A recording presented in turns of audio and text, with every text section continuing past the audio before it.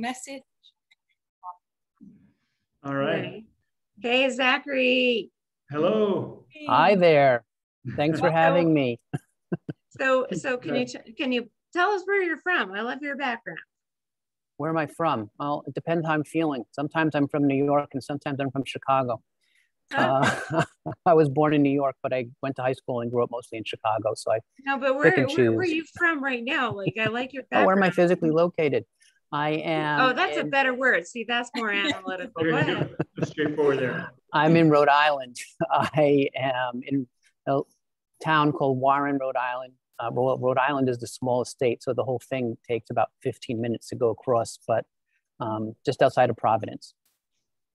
And I'm sitting in Sprout Co-working, which is a co-working What's that mean? What's Sprout Co-working mean? So it's a co-working business of which I actually am a part owner. So that's on the side. That's why my bio says something about entrepreneur as opposed to compensation only. Is it just one location or are there more of them? So there are two locations. We have a larger location in Providence. We have a second location here in Warren, but we're just local to Rhode Island. Okay. And co-working provides shared work and meeting space. And it's an increasingly important part of the world at work as we come out of COVID and remote work becomes a bigger and bigger part of the way work gets done. So let me ask you right now, is that your office behind you or is that at your co-work place? It's the co-working place. Wow, how cool. Yeah. They even have a DVD and a Canon thing back there. I don't think there's a DVD. There's a printer over there and there's some artwork. So we have galleries in our co-working spaces with rotating shows. We're excited about being an art gallery as well as a co-working space. So I'm going to come visit you. Yeah. Come on down. We're ready for you. All right. Yeah. I was working with a co-working space, but it was just for women in West Hollywood. And it was so bougie and cute. Like the women loved coming because like you forgot you're in an office because it was of course like pink and like lots of decorations, but there was a cafe, there were these cute little meeting rooms. I was like, oh my gosh, like I need to join. I was like doing some work for them. Right. I was like, I loved the space and it was just such a vibe. But then yeah, with COVID, I think they shut it down altogether. So we managed to stay open through COVID, but at a very, very low level. And we're just now starting to see things come back up. That place in West Hollywood, you probably know my sister-in-law because I think she was involved in a women's co-working place in the area. The wing? I think so. I think that might be what it was called. Yeah, it was great. It was just every time I was there, I was like, and you know, because women, we love all like the little niceties. So there was always mints like in the bathroom. There was always like hair care products. So it was like almost felt like going to an Equinox, but then you're like, oh yeah, I actually have to like open my laptop and do some work here as well. So it was quite nice. We've found that food is definitely the way to customers' heart. We put candy out all the time. Yeah. Yeah, unless you're trying to do a genetics test and they pop a big old piece of chocolate in their mouth. Oh yeah, does that harm the test there, Shar? Yeah, I mean, it's like we were handing out candy and then people are popping candy in their mouth and we were like, no, we can't do a genetics test if you're gonna pop candy in your mouth. But anyway, that's cool. Yeah. It'd be cool to find some like healthy snacks. Like, what would you do for healthy snacks? Well, you know, so we rotate all the time what's available. And we have a kitchen, of course, coffee, tea, and so on and so forth in the co-working space. And if a member or somebody does some baking, they bring it in and share it. Again, we tried to kind of shut that stuff down during COVID, but it'll be back again soon. But yeah, the dish of candy is wrapped candy is pretty consistent. So yes, it's unhealthy. You know what? I think that stuff, it may be unhealthy for your body, but it's very healthy for your soul. So it's important to eat candy. You know, have you ever seen those perfectly teeny wrapped mints, like with all the little colors? I just think that's super cute. Great touch. That's a nice All right. Yeah, I think co-working I think you're definitely right, Zachary. I mean, it's going to be so important. I mean, right now everybody's working, you know, this remote and working at home, but I think that companies are going to start thinking about the workplace differently, having more flexible options. I mean, there's people that are going to want to not just work at I guess we're going to talk about this next week with Patty, right? And it's in the, it's not just the work location, but then there's all working at home, and then in the in between, which is you're traveling, you need to do a webinar or have a conference call or whatever it may be. You need to have a place with good, reliable internet, right? So I know that I use co-working places around the globe when I travel, so it's quite important. Yeah. We know that. I was reading an article the other day about the future of commercial real estate, and it said something to the effect that in the United States, only 10% of commercial space has been used in the past year. Yeah. Wow. Yeah. And actually, I do have a question, maybe Zachary, as a parking lot item. So I do. We are Rocky Mountain Health Advocates, so we have 6 malls. And now we're thinking about going in and strategically talking to the malls about like kind of beyond your traditional health center, but all those health, really looking at the malls as more of a health resource, not just a gym, but like a health resource. So maybe we could talk later about it, because I know we're about to start. Sure. Designer, slowly roll in. Yeah. So yeah, that's those locate. I can't believe that statistic you just mentioned, Zachary. About 10% of real estate, commercial real estate, being filled this last year, I mean, is shocking. They're still paying their rent. Most tenants are still paying the rent in commercial real estate. So there's a big concern in the industry that if the people aren't going to come back, what's going to happen? Yeah, so we'll see. Well, Sam and I had a project last year, and Sam, there is actually a video of all the employees in their cubicles. And I would assume if I was taking a picture of the same video of the same building, they're all not in their cubicles anymore. Yeah, no, that's true. Yeah. All right, well, we are at the top of the hour, so I'm going to go ahead and get ready to broadcast here. So just one more as I share my screen. Thank you for being here. We're going to get started in just a second. We'll just let Sam get all his slides together. Right. And we're not a real slide heavy kind of company. We are all about talking and chatting and sharing and communicating, because all of us have separate talents. That's right. That's right. It's nice to be conversational, I think. Yeah, absolutely. It's more interesting that way. No one likes monotony. That's boring. We shut off from that. Right. And I think most executive leaders have heard all the old mindset. Right. So Jules, you're awesome. Get us kicked off. I'm up. I'm ready. All right. Okay. Well, welcome everyone. So thank you for joining us here for another webinar of the People Strategies Forum. I missed everyone last week, so it's nice to be back. And if this is your very first time here, welcome.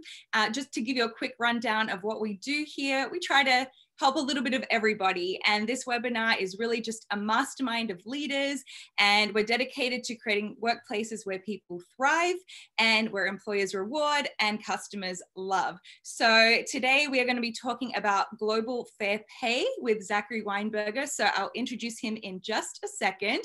But if you aren't familiar with the forum, my name is Jules. I help kind of host and moderate this forum, and I will also be off to the side during this webinar, so I will be looking in the chat box. If you have any questions at all, please drop them in there and we'll make sure we get them answered.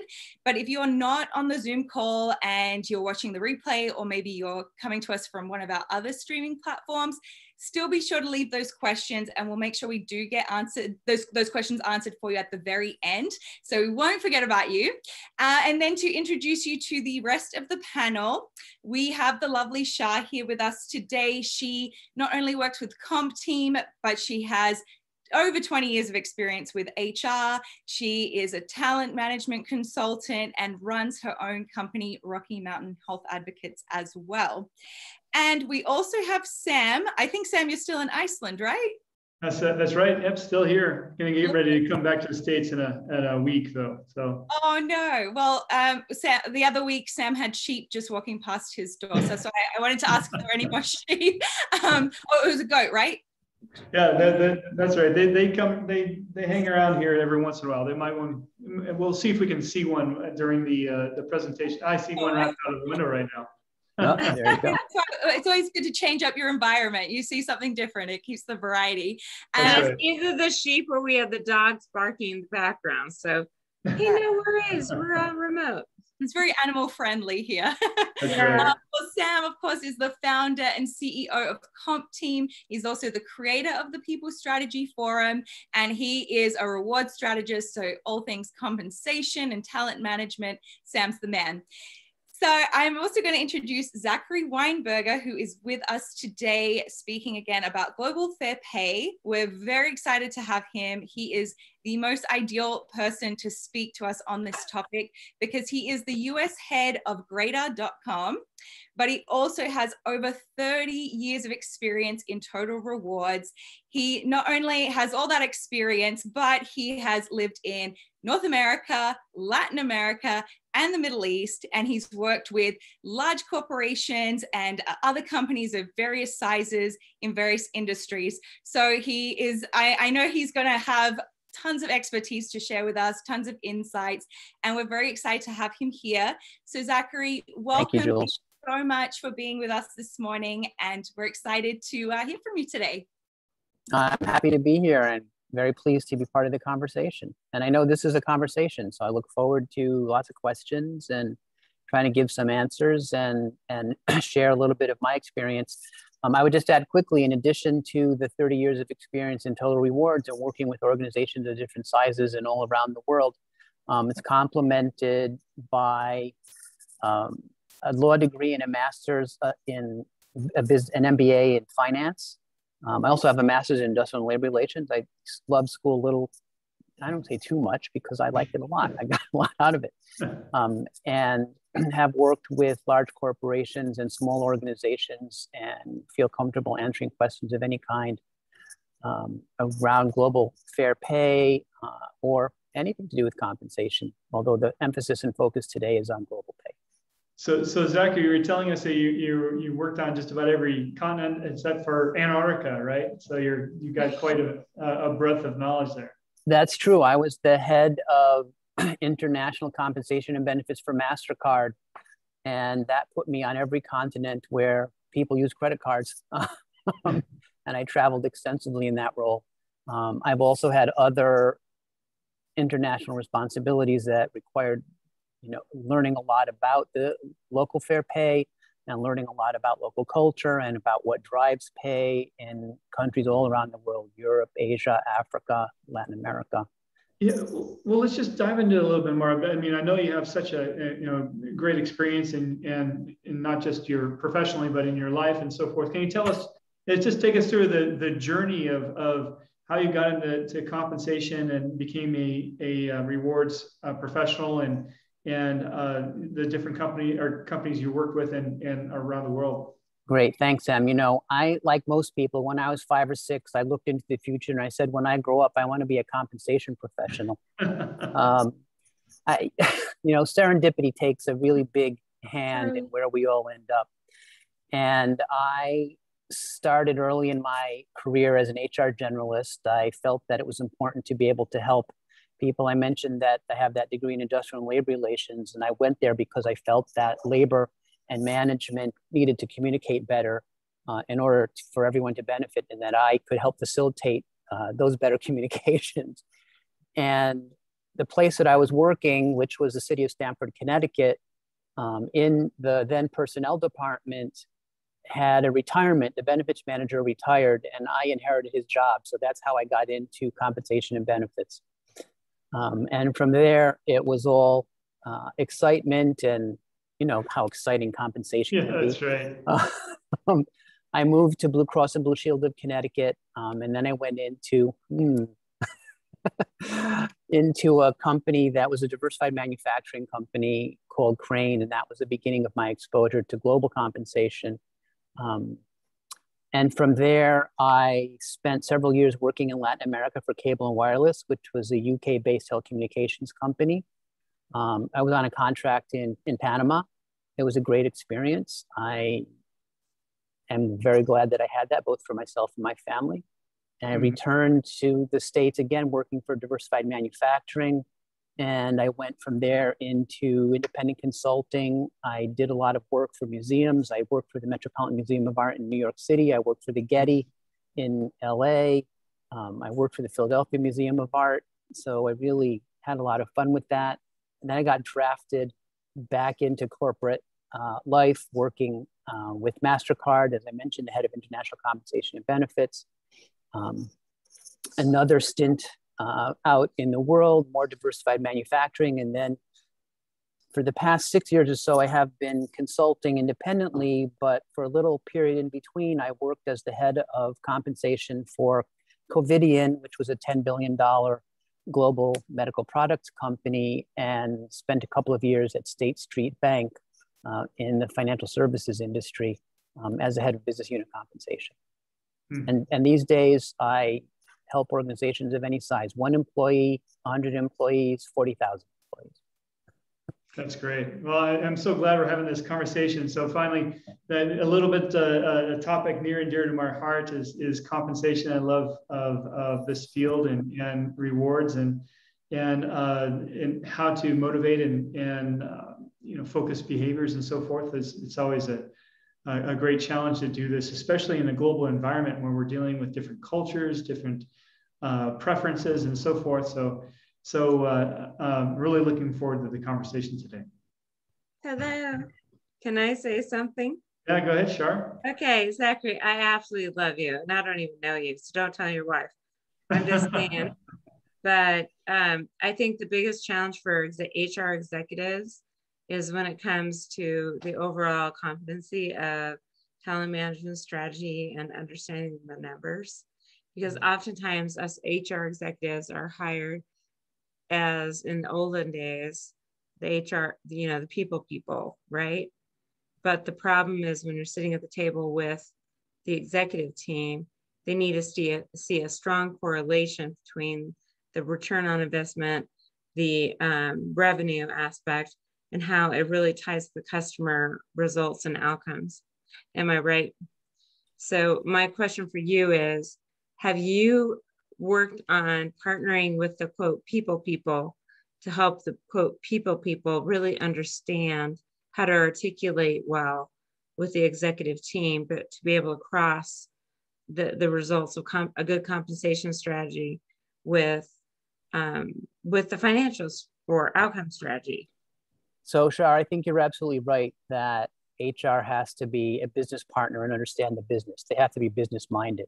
But at the same time, HR is the conscience of the organization and it has to advocate for the employees. And I think there's lots of empirical research, and this isn't compensation related, to show that if you take good care of your employees, your company will do well.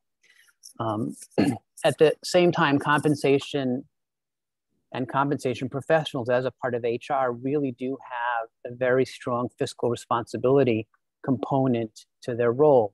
It's the compensation organization's responsibility to help the company understand how it's spending money on labor. Other people worry about where money is being spent for operations, but the compensation team has to help the organization manage its people budget. And that's a complement to many other things that are going on. Sam talked about motivation, and you're talking about that kind of need to think with a business mindset, and you absolutely have to think about things with a business mindset.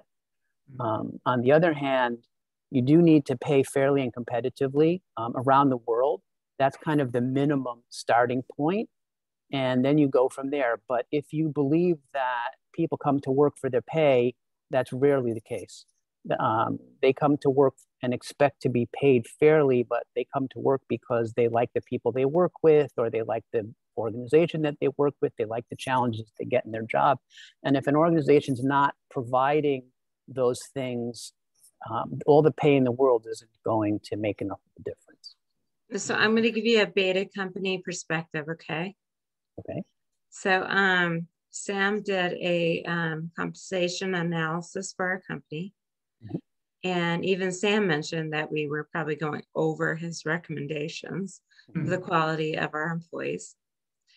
But we appreciate the fact that he gave us a compensation architecture that we could follow. Yep. And then we decided it's not just the number of widgets, quote, widgets that we sell or test, actually, with my company. We changed our name to what's called Rocky Mountain Health Advocates. So now we have to translate, competencies, behaviors, talents, drives, and now we have to translate that to increasing our employees' salary rates. Now, we have had a particular leader that I did not let go recently. She actually is a great producer, but her paperwork quality and some of that is not good. So it's very difficult, I think, to find balance because Sam and I are yin and yang, and that's true for Sam and I. So I like people, he likes numbers, he likes analytics. How do you help a typical HR leader, embrace that? And then how do you coach them? How do you make that unicorn, as I call it, job, that they appreciate the soft people skills and the number people skills? Does that make sense? So I think it makes sense. So first of all, just let me tell you a little bit of something about where I'm coming from. When I was an undergraduate, I was studying computer science. And so I'm definitely a numbers person. In fact, my father and my son are both electrical engineers. Okay. Somehow it skipped me. I'm an attorney, but I'm also a compensation professional. The reason I went into compensation is because computers were too boring. I needed to interact with people. And in compensation, you do get a chance to do that. But at the same time that you're thinking about the people, you're also thinking about the numbers. But the most important thing, and I think this may go a little bit to the beginning to answer your question, Shar, is that compensation professionals early in our careers, we think compensation is a science and maybe it's 20% art. And then when you get to the point that Sam and I are at, you realize it's the other way around. It's 20% science and 80% art. It's about using the technical tools that you have learned over the course of your career and applying them in creative and strategic ways. So it really does become 80% art. And that goes to the point that you're raising. It is about that balance of numbers and, I'm going to say compassion might not be the right word, but thoughtfulness about the implications of the decisions that you're making. Yeah. Well, so go ahead. Go ahead. So if your question is, how do you teach people that? Well, here's the deal. I'll give you a candid, transparent example. Sure. So, and my employees know that I'm an advocate for them, so they don't care if I say so. So I took one of my employees out. She's a Hispanic female. She's in her 40s. And she said that she learned through one of her employees that her rate is way much lower than her colleagues' rate. And she said, I'm bilingual. I'm looking at my results. And we have some changes in our organization. So we need to get her to be fairly paid, right? Yep. But the conversation was hard because when my CEO / business partner established the rate, we saw during the last couple of months that their rate was not aligning 100% to their quality, right? So we're going to work with Sam and our experts just to realign and make sure that they're at what they're at. And we're using competency, passion, skill set, as well as our drives relative to our sponsor, the TME method. And it's going to be more than just the number. It's going to be more than the widgets they sold. It's going to also be about if they can coach people, support people. So what do you think about that?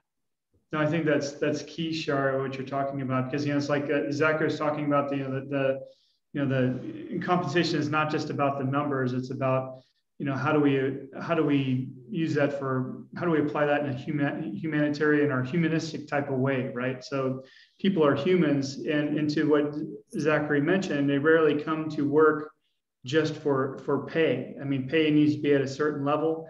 And then beyond that, we need to be inspired by those things that we do and so forth, which is, part of the reason why we have a lot of this discussion. But getting pay right around the world is quite important. Getting the levels right around the world, especially if we're operating out of a particular country, we're not familiar with other countries' rates and so forth. We need to figure this out. So Zachary, tell us the first steps of starting out a fair pay program on a global scale. I mean, what are the first things we need to look at? Right. So, Sam, that's a great question. So over the years of my experience, one of the challenges that I've faced, and I think this is foundational to understanding how to get to fair pay globally, is that pay is very different in different countries around the world. And what's fair is different because it's composed of a whole variety of what's competitive in different countries. And that's the result of local taxation, local custom, local culture, and lots of different things. The best way that I have been able to explain this, and it's a challenge getting senior leaders to understand this, is that it's not about the exchange rates. I had at one point in my career a conversation with an executive who said to me, well, we pay $80,000 for an analyst in the United States and we need to hire somebody in the UK. The exchange rate's 2 to 1, so therefore I need to pay 40,000 pounds for a similar person in the UK. And the fact is that that's not at all accurate. And at the time, you needed to pay someone in the UK to do the same job, something like 25,000 pounds. And they had a very different set of benefits. The tax structure is different. And 25,000 pounds was fair and competitive pay for that job in the UK. So the first step is getting organizational leadership to understand that you don't set fair and competitive pay around the world through exchange rates. You have to look at locally competitive practice. And that leads to identifying good sources of information for locally competitive practice.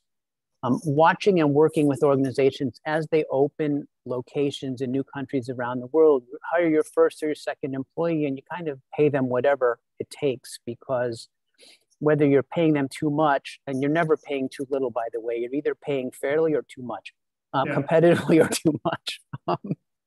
I shouldn't say too much. You're paying more than competitively or you're paying competitively. When you're hiring 1 or 2 people, the difference between spending $100,000 and $150,000 to get a new country off the ground doesn't make that much difference, frankly. So you pay $150,000 because you don't know your way around yet. You're still learning. And then down the road, you get to 5 employees and you start to realize that maybe my compensation budget is more than needs to be competitive. And of course, we all know that if I shouldn't say it, let me say it this way, that you have to decide how you want to pay. Do you want to pay at market, above market, below market, based on your philosophy and strategy, the kind of employees you want to attract and retain, and how you want to position yourself in the market. But fundamentally, if you pay a lot more than your market competitors, your labor costs are much higher than theirs, and therefore you'll be less competitive as an organization. You'll be less profitable, assuming everything else is equal, right? And if you're much more profitable somewhere else, then it's probably worth it to pay more for labor because you're making it up in other parts of your business. But when you have 1 or 2 employees in a new country, you're not so worried about it. When you have 100 employees, it begins to become a big deal. So you really need to be able to identify sources, local sources for data on what's fair and competitive in that country. And the more that you look around, the more you realize that what I'm used to in my home country is very different from countries around the world. For example, and I know this is changing, but 15 or 20 years ago, if you were looking at fair and competitive pay in India, a huge proportion of the pay package was benefits.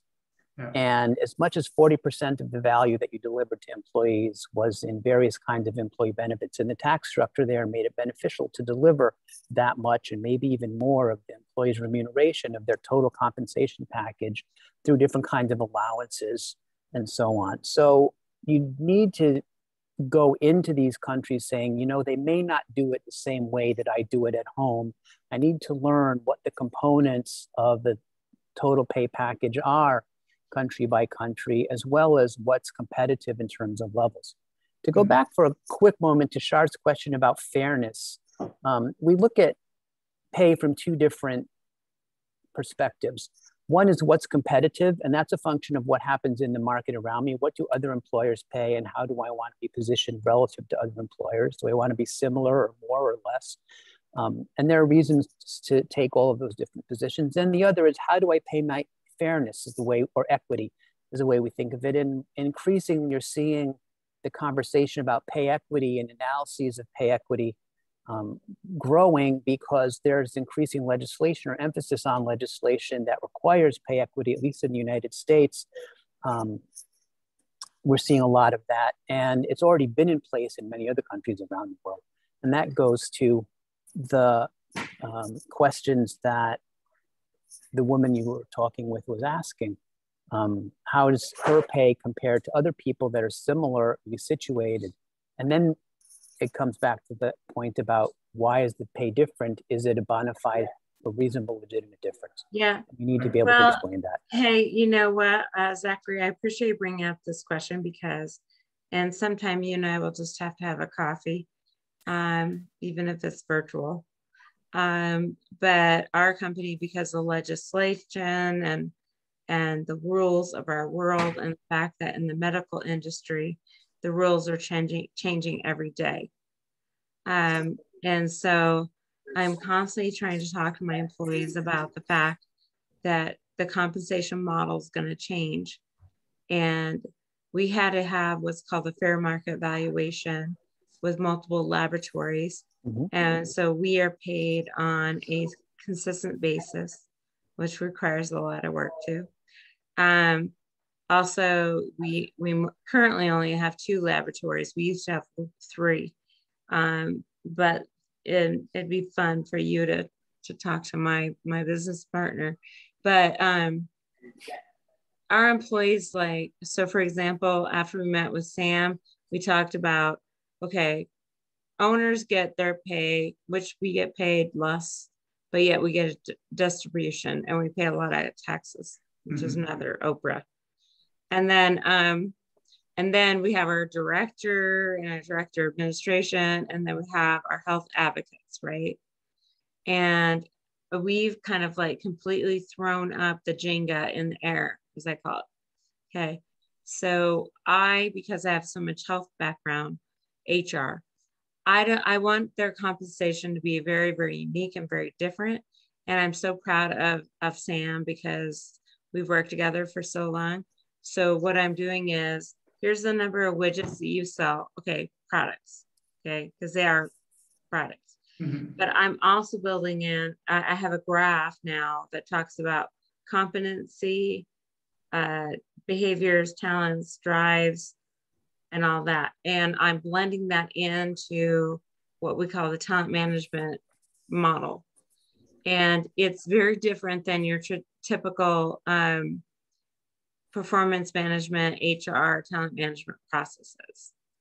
So Char, I would recommend that as you're thinking about all these things, you not make them too complex. And it sounds like you're putting in lots and lots of components that are going to make it very difficult to manage and understand. I wanted to mention something about differences in global compensation structures that you made me think of while you were talking. And that is, here in the United States, we often see an interest in flattening hierarchy, in reducing the number of levels, in looking at broad bands of pay and paying people within those bands. But there are many cultures where moving quickly through the pay cycle, getting promoted a lot is very important. And those are things that you'll see. So for example, if you're building a global compensation structure or a global job structure, and then adding compensation components to it, and you're trying to look at how do we standardize the job families that we use around the world and the jobs that we have around the world so that we're all speaking the same language. And then you begin to build pay structures into it. You may have 10 pay levels for all of the different employees in the United States. But then you go to China or you go to India, and there's an expectation on the part of employees that they're going to see a pay increase every 6 months. Yeah. Whereas here in the United States, it might be annual, or it might even be every other year that you get a base pay increase. So you need to build structures that can overlap or integrate in ways that allow you to have that kind of flexibility as well. So while you are looking to build kind of standard or uniform parameters around a structure so that you can look at it consistently and executives around the world can speak to each other in the same language with regard to how the organization is structured from an employee hierarchy and a job architecture perspective, you still need to be able to have some flexibility in local pay structures. So it's not only in the amounts that you pay employees, but it's also in how often you consider pay increases and how you structure those kinds of things. So it's about differences in both the mix, the components, the speed with which people move through the hierarchy. So there's lots of important local cultural considerations as you're thinking about global fair pay. Well, if I may, I'm sorry, Sam, I just need to say this. So Sam helped us out immensely, right? And we actually are going to evaluate our employees every 6 months. And based upon Sam's guidelines, with his competent, an analysis of everyone's pay, we're also blending in the competency, the gift of their gifts and what they're good at. And also, we're not using traditional corrective action processes, but when I fire them, usually my employees hug me. So I don't know why. Because I'm fair with them. I tell them what's wrong with their problems. But I would say we really need to revamp the perspective about competency and full reward, because it's not going to just be the performance evaluation and the conversation you have your boss with a couple of times a month. Okay, Sam, I'd like you to say what you want to say. No, I think that's a good point. I mean, you want to make sure that, that when the competency process and when we're looking at pay, and competencies, it's a little bit different. As we're looking at competencies in particular jobs, we're growing them through the job and maybe growing them through the pay structure and so forth. But what Zachary was mentioning earlier about the different types of hierarchies in companies, like for instance, the United States is, there's a lot of industries in the US that likes to be a little bit more flat, and those that have in other parts of the country or in other parts of the world that might more hierarchical. And I know that Zachary, as the US head of Gradar, you've experienced this a lot. I mean, as far as these different types of structures, job structures that are preferred across the globe. Now, I know that's one thing I really like about Gradar is it's a way that it gives us a lot of these different levels that are consistent, and then you can map them differently to different countries, right? So you can have 20 levels in India and maybe just 10 in the United States, and they link together. So maybe you have culturally, there's a desire to have greater amounts of promotions or with smaller increases in India, whereas in the US you have that one milestone promotion every couple of years, and it's more significant. So can you tell us about other aspects to where, I mean, that's in elements of the job. When we look at pay fairness, earlier in the call, you mentioned that there's different types of cultural preferences, tax impacts, and things like that need to be considered. So where do companies and leaders go to get this information? Okay, so there's a lot of different things in your comments and question there, Sam. So let me just talk for a minute about Gradar, because you mentioned that I am the manager of Gradar in the United States. Gradar is a software as a service compensation system that its foundation is job evaluation, and it uses job evaluation to assist organizations in just about every aspect of job architecture. And what the job architecture, what a comprehensive job architecture does for an organization is it gives it a framework that supports talent management, because it can be used to look at career growth through the organization. It can, if competencies are tied into the job architecture, and Gradar can help you do that with the TMA competency library. It gives you material that can be used for recruiting. It can give you material that can be used for performance management, material that can be used for employee development. So it's not only about pay, it's about all of those things that have to do with managing talent and helping people grow their career with the organization. So that's an important thing to think about. And you can use that, and Gradar is designed to be consistent worldwide, but then we come back to those differences that Sam was talking about. It's also flexible enough so that you can differentiate the pay structure. So interestingly, I think that a lot of the overall career management and talent management in the job architecture can be pretty consistent around the world. It's only when it comes to the pay itself and associated with that kind of the promotional hierarchy. So in some cultures, there's an expectation of frequent promotion. So you build it in. You know, you have, it, let's just say your architecture has an associate account rep and an assistant account rep.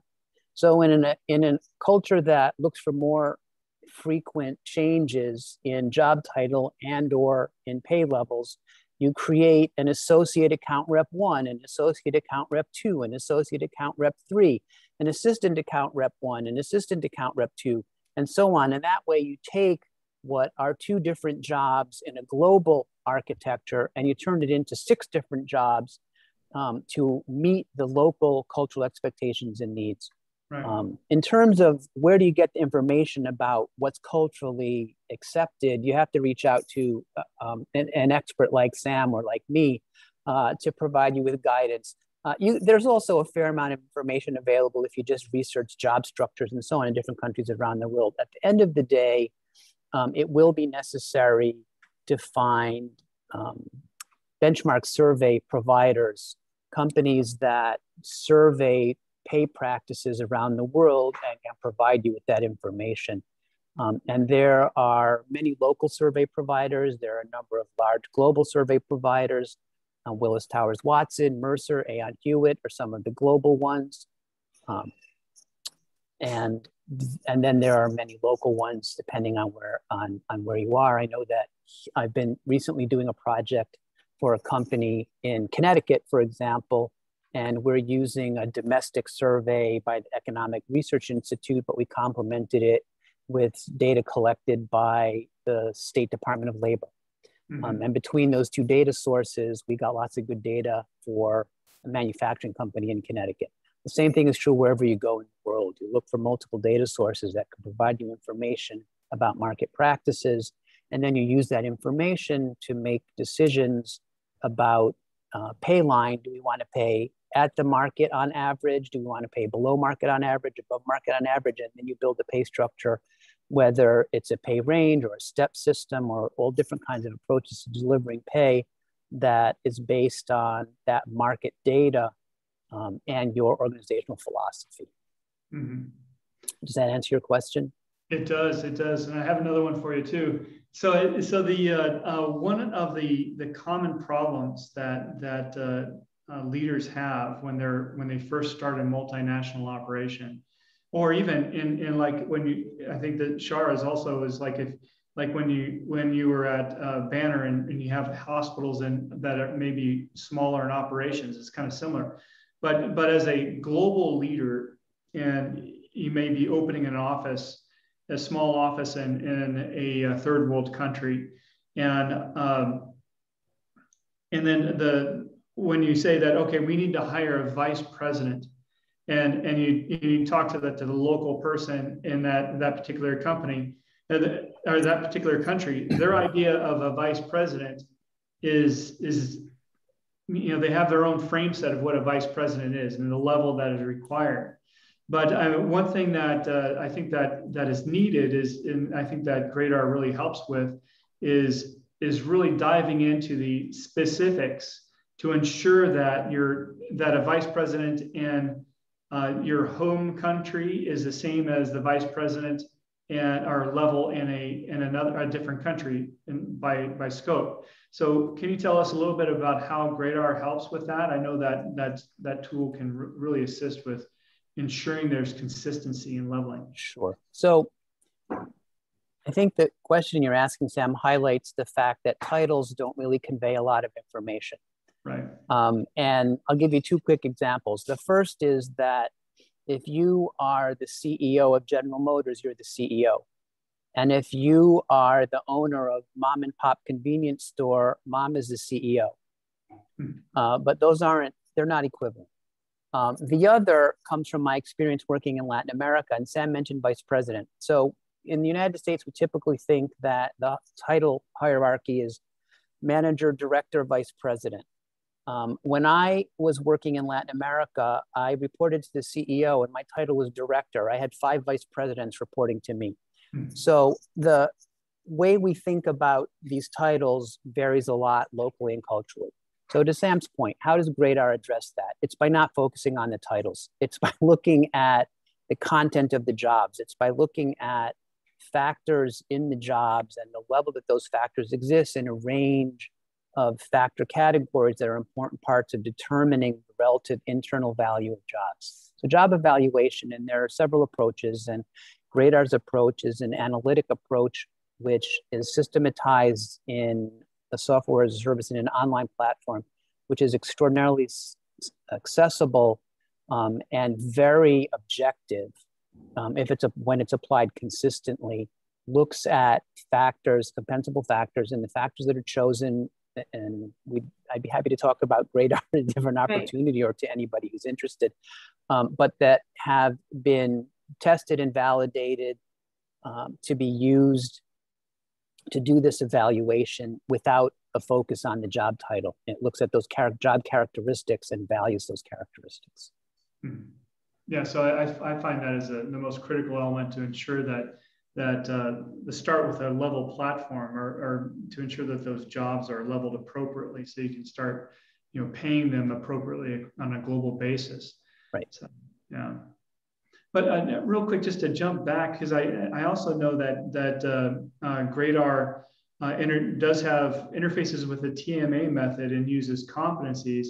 And so are competencies looked as similar across the globe and its utilization in Gradar?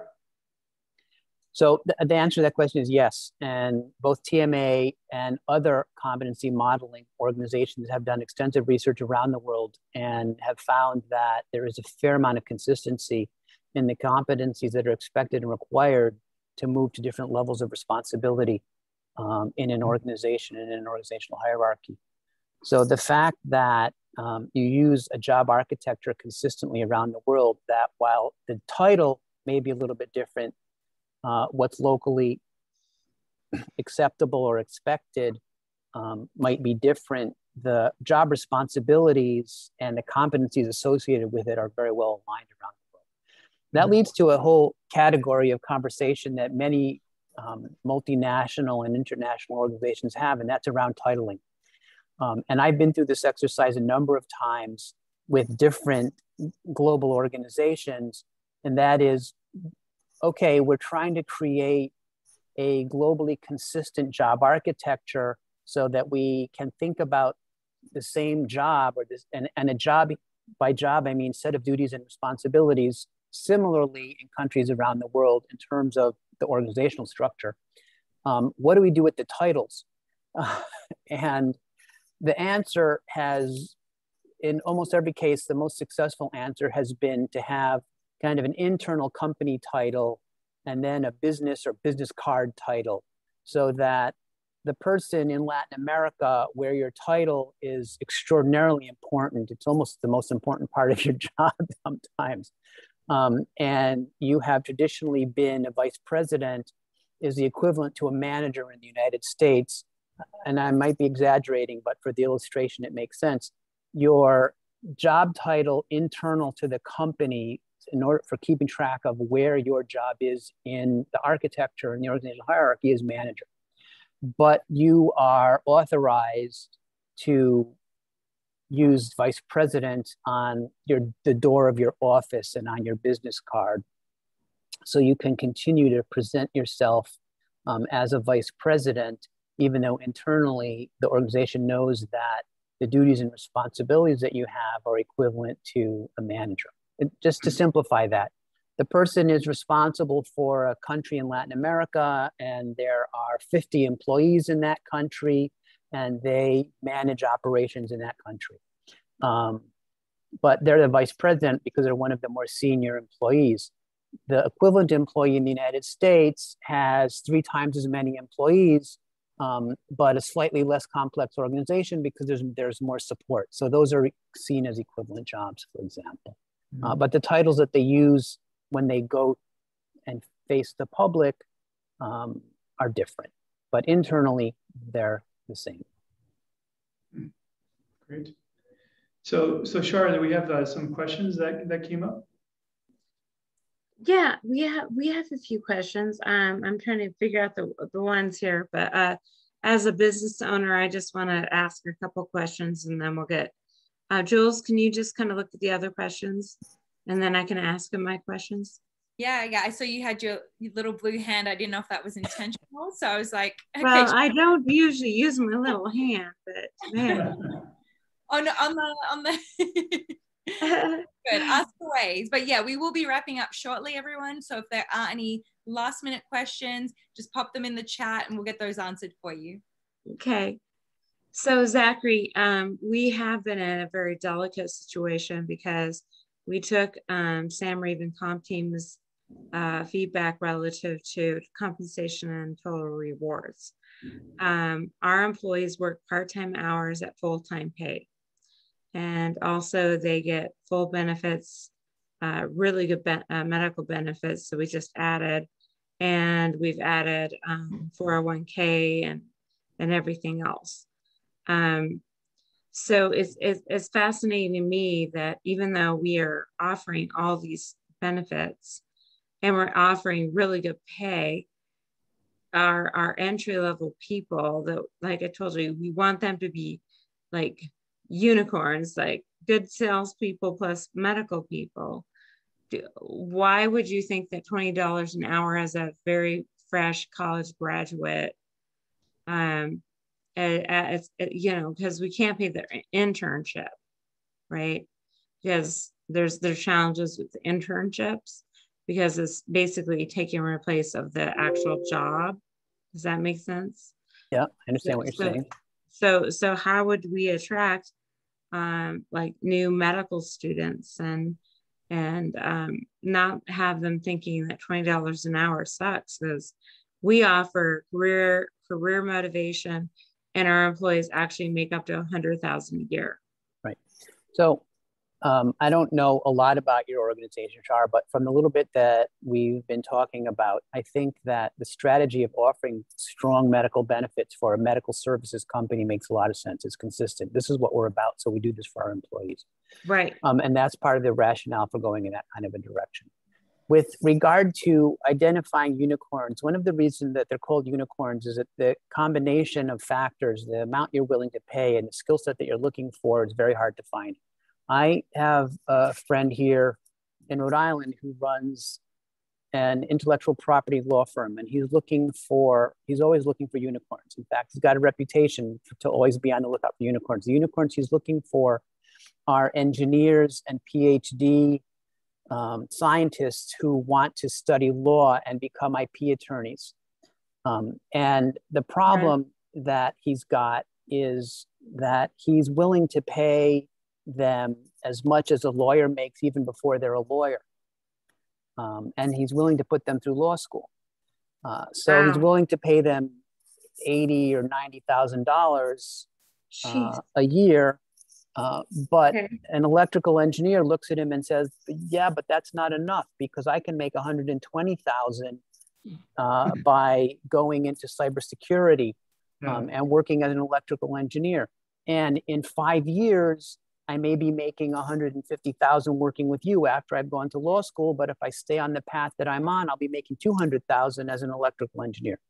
So the answer to your question is $20 an hour is not attractive to a medical student because they're thinking. No, actually we have physician assistants, and we don't really need a physician assistant. Right. I mean, they can have the qualifications of an MA or a receptionist, but I actually have medical students to say they're making more with us now than they would just getting into the medical field. And the fact that we have all these great benefits, it's like we're all confused. We only need 6 people. Right. So I'm not close enough to give you a comprehensive answer, but it sounds like in my experience as an entrepreneur, marketing is always the biggest challenge. Excuse me. And in this case, that means helping people understand the value of the package that you're offering them. And one of the things that I have seen is that, and counseled against, and it sounds like you're not doing this, so I don't need to counsel you against it, but is to give a package that is of competitive or more than competitive value, but is overweight on the benefits or the bonus or something like that, because people don't know. What do you think about tuition assistance? That's same thing. People, I think that it's a great thing to add, and it's a great thing to have and to add on as a differentiator. But people don't focus on that when they're comparing. They only focus on the base pay. So if the people, they're not thinking, wow, they're paying $20 an hour, but everything else is worth an additional 30. So it's like getting $50 an hour. They're not thinking about it that way. So you have to help them think about it that way, or you have to say, you know what, we're going to slim down some of these other things. And instead of offering 20, we're going to offer 30 and make the benefits worth 20, because we budgeted 50 as the amount that we can spend across the range of value that we're delivering. So we're talking like within the first 5 to 10 shifts, and then within the first 60 months, they're going to get a substantial raise eloquent to their competencies and their abilities. Yeah, well, they're not understanding that, is my guess, because otherwise they'd be flocking to your door. I think there's also the current issue right now is that and I was just talking to a gentleman from Australia yesterday, and it's a common phenomenon that it's difficult to attract people to get people to come back into the office or get back to work. True.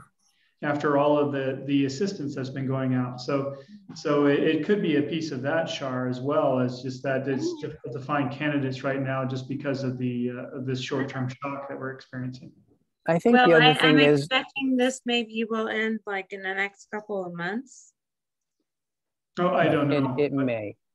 Yeah. So I to Sam's point, some of it, and although again, the research seems to show that, although I've spoken to lots of people who said my supplemental and employment benefits are greater than I can make working, so I don't want to work. But I think that's more conventional wisdom, and that the empirical data doesn't bear that out. It hasn't had a huge impact. But I think that there is a lot of fear of coming back into the workplace, and that's still the case. So one of the challenges that I think a lot of employers are facing right now is if they're expecting people to come and work on site, lots of people are reluctant. And that makes it a bigger challenge as well. Well, we're doing everything in our power to provide attractive benefits, and we are health advocates, so we don't get paid. We just get paid through the insurance companies, okay? But I would tell you, even with hiring like big level recruiters, and I assume many of my colleagues and business owners are also facing this problem, because I happen to notice this. And so what I think we need to match up the data, compensation, and recruiting, and we need to help paint a better picture about that. I would agree. That's what I meant by marketing. It's about what's the message and how are you delivering it about the value of the whole package. And I would agree with you, Zachary, but I think we need like a compensation marketing program, because I think even young millennials and whatever age you want to call us, we're all looking at our futures financially, how much we're saving, how much we're providing for our families. But I don't think that the HR and the executive teams and the compensation experts have really come together. And I would say now that postpartum, post, COVID, whatever, I'll call it postpartum, Jules. But anyway, we really have not come together and sat at the table because HR people are considered people. And I think sadly the HR people are struggling because they feel like they are not getting the acknowledgement that we actually are smarter than you think when it comes to numbers. We're smart when it comes to numbers, when it comes to recruiting people, for sure. We're smart when it comes to giving our employees good benefits, for sure. So I would suggest, can we get the financial people with the HR people and best benefits people to create a better attraction? Yeah, coordinating, I think, is critical. But we are coming towards the top of the hour, so I do want to shift over really quick as we start thinking of some final questions for Zachary. So first of all, let me just go and share my screen once more and acknowledge our sponsor, the TMA method. So TMA is a tool that you can provide assessments to your workforce to get to know them better. So know their work preferences, know their strengths and their competencies, their drives, and so forth. And as we learned with Zachary, this is used by some critical tools such as GradeR as well to help with understanding more of the career architecture stance and how to use competencies and the job profile and how that moves over to total rewards and compensation. So a very useful tool. If you'd like to learn more about that, I'm going to go ahead and launch a quick poll that you can sign up if you happen to be in our Zoom platform. Otherwise, if you're on one of our other our streams, just go ahead and shoot me an email at sam@compteam.net, or just leave a comment in one of the presentation that you're looking at there on that stream. In addition, I'd like to also let everybody know of our next speaker, which is going to be Patty Money. She's going to be talking about the hybrid workforce and some of the issues that we're seeing there. So we've talked about some of those today. Right now, there's as Shar mentioned, it's tough to find people to come back to work. Some of the candidate pool is thin. And so a lot of businesses are going to a hybrid model, meaning that there are some people that are full-time, there's some people that are part-time in the office, and there's some people that are fully remote. So how do we manage this new type of workforce in a fair and equitable way? So a lot of things there. Great. So back to Zachary. So is there any other questions that we're seeing, Jules, for Zachary in the final few minutes? Up. I guess everyone's just enjoying the conversation. I think everyone's just tuned in, and I don't see anything last minute popping up here. Yeah. So Zachary, just a quick, as far as other trends that we were talking about, I mean, we've talked about several trends today, but is there anything that you're seeing that is emerging that we haven't discussed, compensation related, that is coming out of the pandemic? So I think one of the things that we're seeing in the area of global pay are mobility changes. I think that more and more organizations are not sending people on long-term international assignments. But they are sending more people on short-term assignments. So you're not seeing as many people that are being sent to international postings for a year or 2 or 3, but you are seeing more people who are going for a month or 2 or 3. That's a big change. And that is much easier to manage in terms of global fair pay, because in those cases, you pretty much continue to pay the person whatever you pay them in their home country, plus appropriate allowances for the costs associated with their assignment.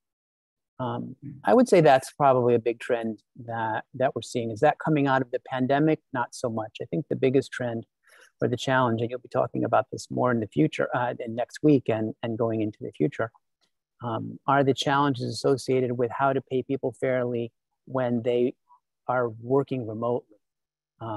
They have decided that they're going to go work on the beach in the Bahamas instead of in New York City. And the cost of living in the Bahamas is very different than the cost of living in New York City. And that's a critical component in determining fair pay. Right. Organizations are struggling with that now. How do you manage the taxes? States are starting to go after each other. Wow, this person works for a company in New York, but they live in Boulder.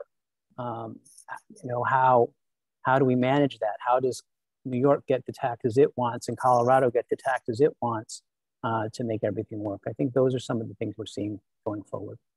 Great. Some good thoughts for future topics on the forum and the rewards mastermind. So I think more to come there. All right. Well, thank you so much, Zachary, for your time today. It's been a pleasure speaking with you. My pleasure. Thank you very much for inviting me. Yeah. Thank you so much. We appreciate you, and I'm going to research you.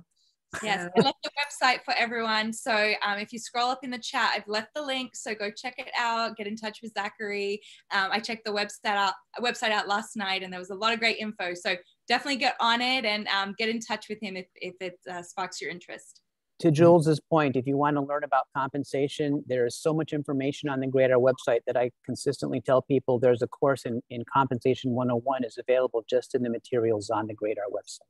Oh, fantastic.